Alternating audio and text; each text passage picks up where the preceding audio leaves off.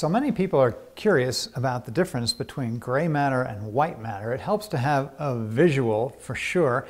And while I was doing some dissection work in the nerve project, I created a kind of a section of brain tissue that made the distinction visually super clear. So I thought I'd show that to you and tell you some stories about gray matter and white matter. Come on down to our little shrine table here and have a look. We have a section of our beloved captain's brain tissue here. And Captain had, a bit of a brain trauma actually as he passed. And so we don't have kind of a regular border here as we might expect in a section of this tissue, but you might not know what a section of this tissue looks like anyway, so that's okay. What I'm really wanting to focus on here actually is this color difference. See, look at this. We have on the outskirts of this section this beautiful wavy coastline here. Do you see how if you follow me, if you did this every day and followed this, you'd have better eyesight for sure. See how it goes in and out, and we're following the convolutions of the surface of the cerebrum, right, and its cortex. So we're going to call this the neocortex, right? This surface here, the new part of the brain, as it were, because we humans kind of have big brains. We haven't really caught up to the dolphins yet, but we're doing all right. So here, this darker section, we're going to call that gray matter. And this lighter section, we're going to call that white matter. Now, if you were actually a colorist or an artist dealing with pigments, you would say that's not gray and that's not white, right? Well, the colors, just consider them ideas, right? Rather than exact color reference. But so our gray matter is on the outside here. Our white matter is deep to that. And on the surface of the gray matter, we have some membrane here. That's the arachnoid right there. So the arachnoid is like a drapery over the brain tissue. The arachnoid, there's a beautiful membrane there. Actually, I'm going to flip this over so I can show you that membrane a little better. You can see there are little convolutions even on the inside here. But let me get that arachnoid again. No, it's not easier on this side, actually. I was doing better on the other side. There you go, arachnoid. And what I want you to see is that the arachnoid kind of drapes over the top. But you see the arachnoid doesn't poke down through the gyrate. The arachnoid doesn't follow the exact convolutions of the gray matter. But the pia does. And the pia is this sort of remnant surface here. It's only one or two or three cell layers thick. And the pia is coating the surface of the actual neuronal tissues, whereas the arachnoid is kind of draped over the whole structure.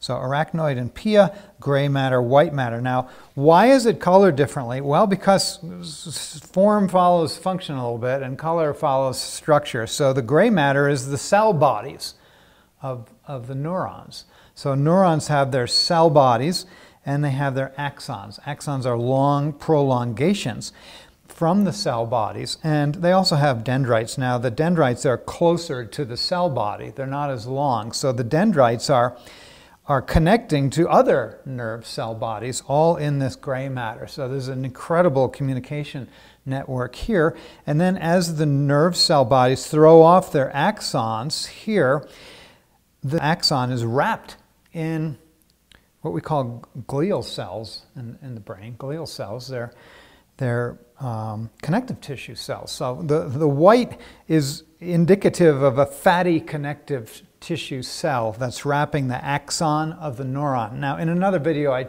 talked about the difference between a nerve and a neuron, and you might want to watch that one to understand that. But so here we have axons from the nerve cell bodies concentrated in the gray matter that, because they're fatty wrappings around the nerves, they give it a different color. It's as simple as that. So we have the kind of the fatty connective tissue wrappings around the axons here, and we have the nerve cell bodies with their dendrites connecting to one another here. And that's kind of the main visual,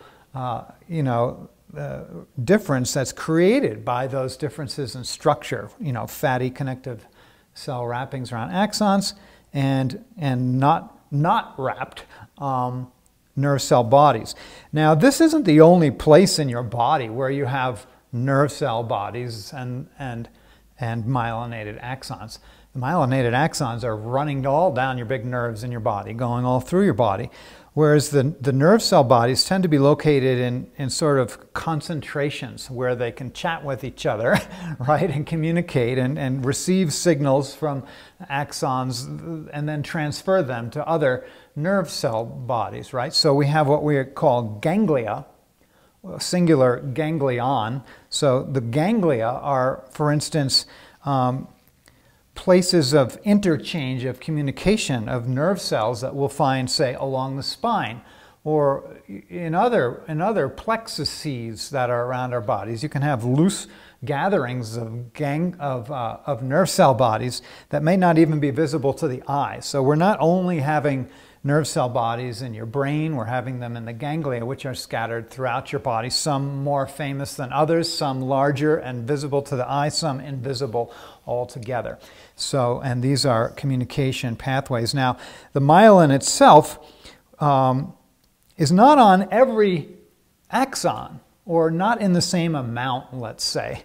So nerve cell bodies, you can have a whole group of axons surrounded by just single layer of a myelin sheath, and those we would call those unmyelinated, and they'd be only, say, maybe let's say 1 to 2 microns in the breadth of those axons. And then the thicker axons, they have more layers of myelin on them, to the point where we say that one's myelinated. So when we go over 2 microns, we're going to say, oh, that's a myelinated nerve. And that's going to change the rate at which the communication and the expression of an action potential expresses in that particular nerve. So basically, those heavily myelinated nerves communicate faster. They're like more insulated. And the less heavily insulated nerves that are so very narrow, right, those communicate more slowly. Now you might be like, well, why would you want to have a nerve that communicates slowly? Well, come on, throughout your life you have all kinds of things you don't really want to hear, right? So we can all nod our heads to that. And so we have different preferences in the development of our structures with regards to how fast we want something to happen. So I have some candles here. If I stuck my fingers in the candle, right, my reflex that would pull my hand back from the candle would happen quicker than the sensation of pain that I would receive at the effect of being dumb enough to stick my hands in the fire. So, but we do that by accident sometimes, and thank goodness if you put your hand on a hot girdle, you know, your hand will pull back before you sit there and cook your hand, right? So and then you'll feel the pain. When you pull back, you'll say, ouch, after the fact. So that's kind of interesting. So that's a little story about our gray matter and white matter, just so you can understand that simple distinction of brain anatomy. Thanks, Captain. Thanks for watching. If you'd like to study more with me, go to gilhedley.com. There's a ton of stuff there. Enjoy.